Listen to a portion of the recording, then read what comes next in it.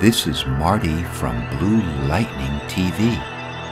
I'm going to show you how to create a massive asteroid in deep space.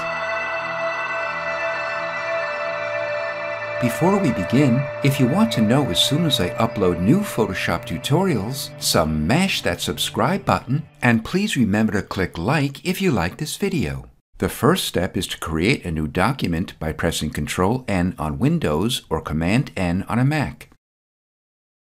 Make its width 1920 pixels, its height 1080 pixels, and its resolution 150 pixels per inch. The color mode is RGB and 8 bits per channel. Make the background black, then click Create.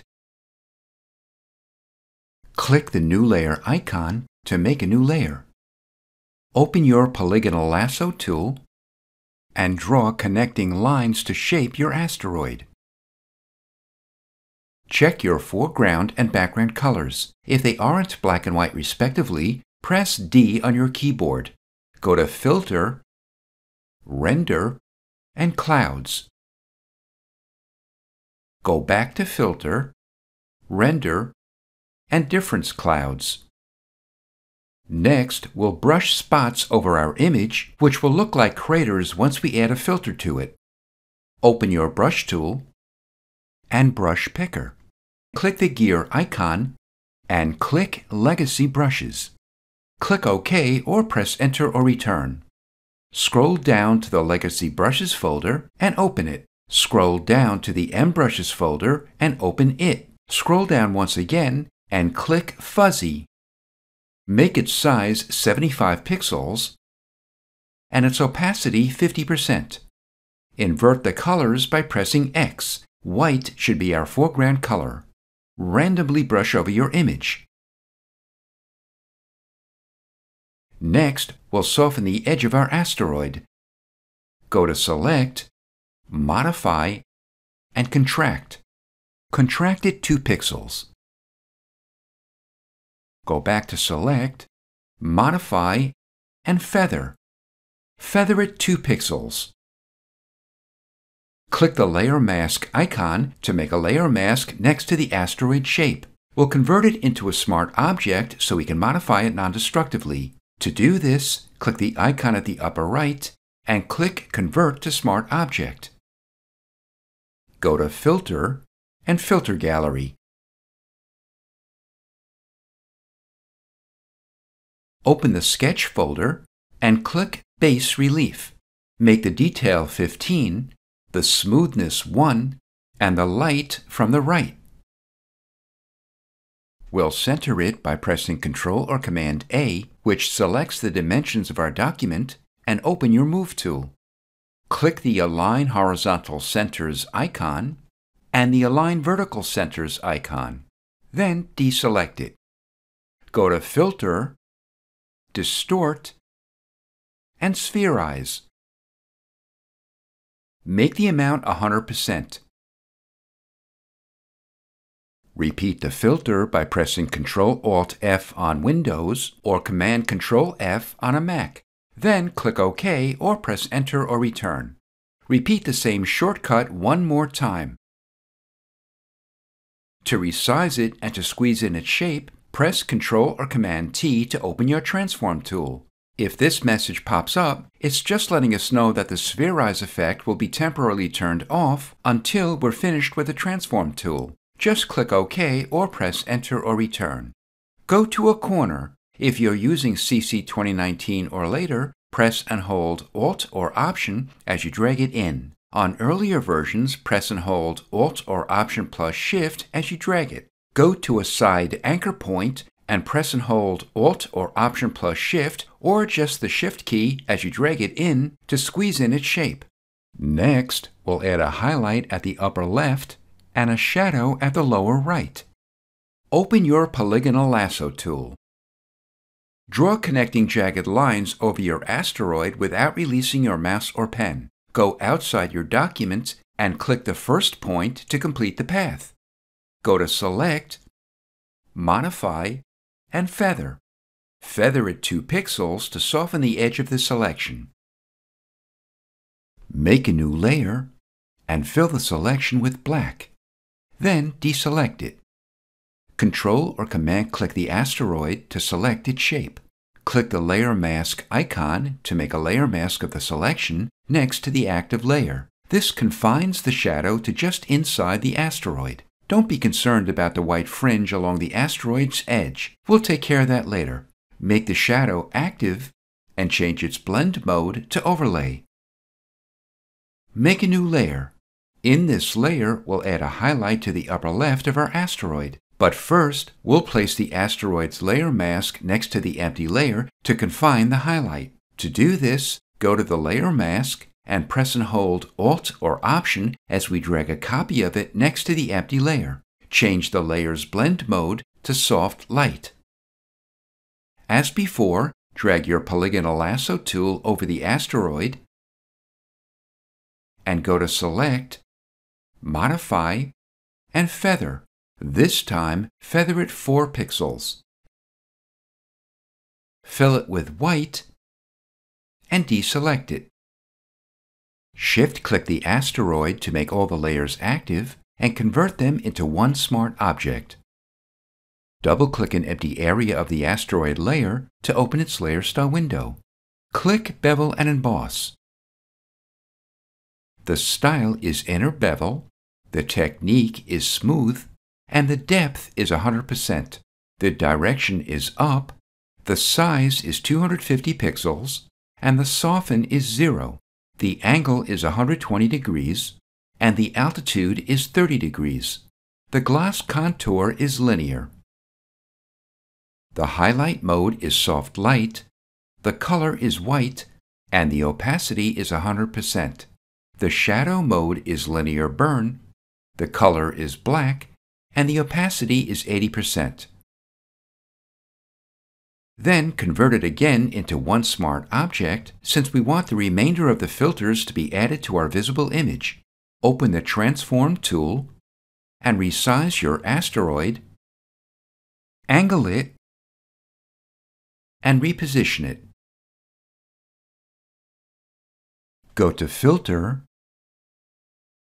Blur, and Surface Blur. This filter basically blurs an image while preserving its edges. Make the radius 100 pixels and the threshold 30 levels. Click the Adjustment Layer icon and click Levels. It's important to know that adjustment layers affect all the layers below them in the Layers panel. If we want an adjustment layer to affect just the one layer below it, we'll need to click the Clipping Mask icon or go to Layer and create Clipping Mask. Make the input shadows 30 and the input midtones 0.7. Next, we'll create stars behind our asteroid. Unlock the background and convert it to a smart object. Go to Filter, Noise, and add Noise. Make the amount 100%, Gaussian, and monochromatic. Go back to Filter, Blur, and Gaussian Blur. Blur it 0.3 pixels. Open Levels by pressing Ctrl or Command L. Make its input shadows 200 and its input highlights 225. Next, we'll add a bright light source in the distance. Make a new layer. We'll fill it with black. If your background color is black, press Ctrl or Command plus Delete. If your foreground color is black, press Alt or Option plus Delete. Change its blend mode to Screen. Go to Filter, Render, and Lens Flare. The lens type is 105mm prime, and the brightness is 80%. Drag the lens flare to approximately here. Next, we'll colorize the light. Click the Adjustment Layer icon and click Hue Saturation. Clip it to the lens flare. Check Colorize and make the hue 30. Next, we'll mask out the secondary flares. Make the lens flare layer active, and click the layer mask icon to make a layer mask next to it.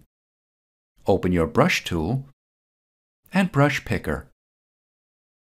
Pick a soft, round brush. We'll adjust its size in a moment. Make the hardness 0% and the opacity and flow 100%. To adjust your brush's size, make sure the caps lock key is off and press the left or right bracket key on your keyboard. Brush over the secondary flares to mask them out. Make the top adjustment layer active and make a new layer above it. Let's name it Trail. Open the brush picker. If you don't see the Legacy Brushes folder, open the General Brushes folder and scroll down. When you see it, open it and scroll down. Open the M Brushes folder and scroll down once again. Click Fuzzy. Make its size 300 pixels, its hardness 100%, its opacity is 20%, and its flow is 100%. Brush across trails at the same angle.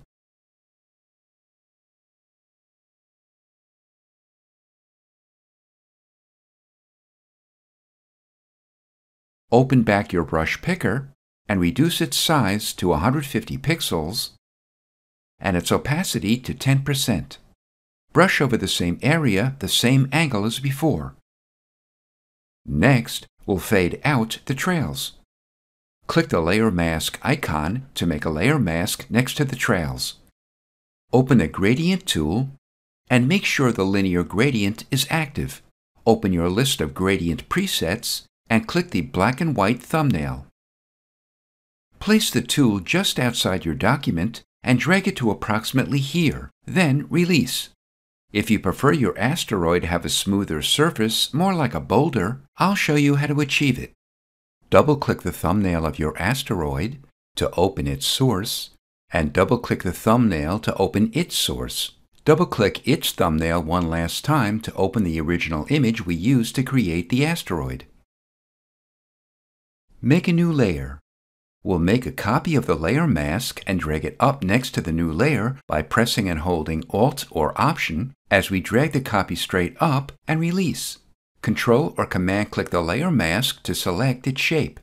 Hide the bottom layer and go to Filter, Render, and Clouds. Open your brush tool and brush picker. With the fuzzy brush still active and its opacity 30%, make your foreground color white. As before, randomly brush over it. Increase its size for a few of them, deselect it, and close its tab.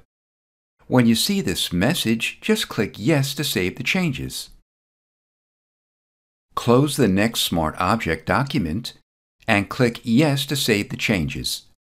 Do this one last time for the last Smart Object.